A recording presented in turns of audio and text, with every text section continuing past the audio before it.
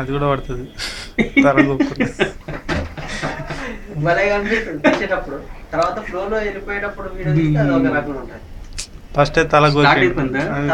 Start అయ్యి already 30 తెలగో కూడా అక్కడ కనిపించింది. తర్వాత delete చేసుకోవచ్చు.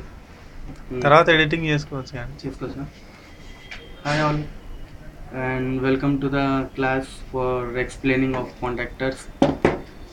So here are two contactors we can see. This is a make of L&T MN25W. That means contactor is rated for the 25 amps. And here you can see another contactor, and it's the make of L&T2, and it is rated here ML 1.5 type. It's rated for 25 amps AC3. So these both contactors are the same, but only design is different. And one more important thing, this operates for the single phase voltage. Here you can see it is written 220 volt. That means control supply for this is a single phase one.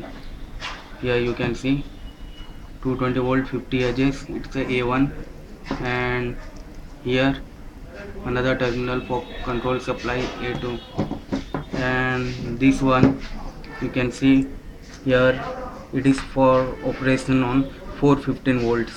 That means control supply A1 here is one A1 here and another A2 here. What's the difference between these two? These have the same operational function to make or break circuit, but here control supply is 230 volt. That means the coil inside is rated for 220 volt, and the coil here you can see here from inside coil it is rated for 450 volts.